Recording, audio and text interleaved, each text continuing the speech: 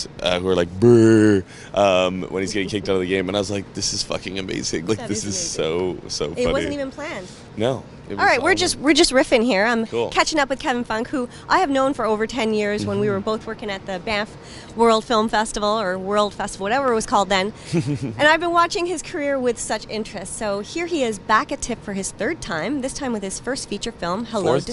Fourth time, yeah. Oh my God! 3 shorts here, and then this one. I'm sorry, so hard to keep track of that's what okay, you're doing, okay. Kevin.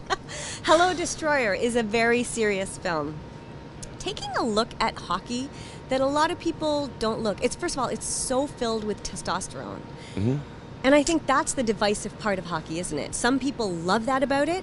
It's so bloodthirsty, and some people really are kind of gun-shy about it.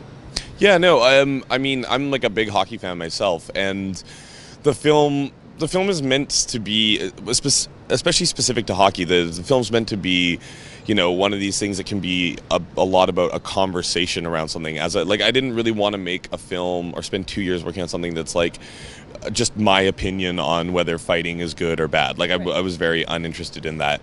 And to that point, I mean, I've talked about the film a lot being sort of like hockey is the setting, not the subject. Even though, like, I think someone can watch it and they're like, oh, it's a hockey movie about hockey. To me, a lot of the film is really rooted in more of like a broader question about systemic issues of violence. Like, you know, if I had made this in the U.S., I probably would like put it in the military, this story, or something like that. So, but yeah, that, you know, the masculinity comment is interesting too, because I think masculinity is one of like the most hilariously frail things, and it's so problematic all the time. It leads to so much stupid shit in the world, to be very blunt. But it was something that I've always been interested in my work, is sort of exploring that, because like Tyson is this interesting character in that, like, in one way, especially on a superficial level, he is, you know, such an image of masculinity, but the character is actually like quite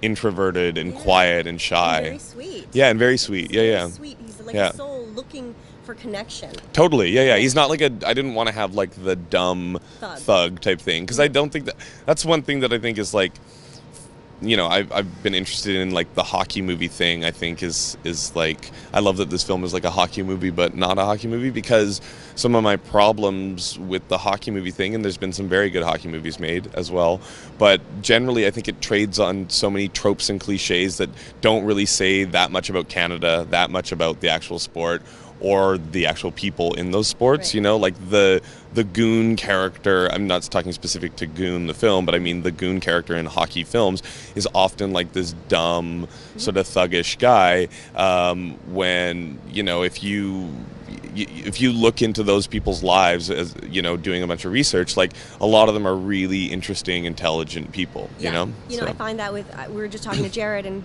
we connected over MMA. A lot of MMA fighters are actually very intelligent people who come from backgrounds ranging from law to accounting.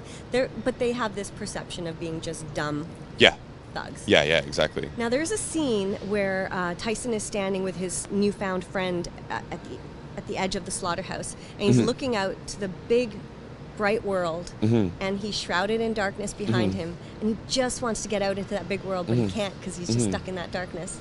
Yeah, no, there's a lot of I think I'm like pretty, like, I try to be pretty like strict and pretty rigorous in terms of like the formal applications of the elements of film that I'm using to tell so much of the story, because the story is a very quiet, internalized story.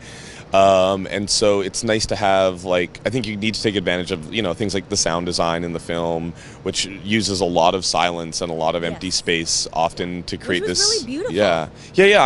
I'm a huge fan, and Eugenio Bagtalia, who's our sound designer, did like a absolutely incredible job.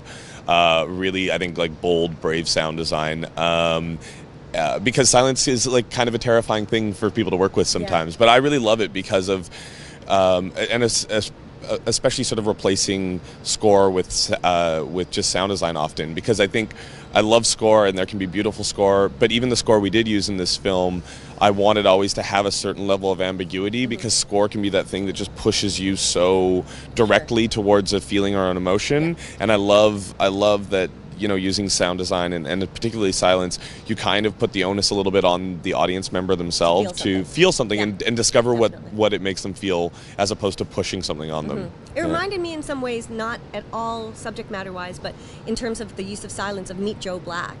I've never actually seen that film. It's a very long film. No wonder they had so much silence. It's almost 3 hours.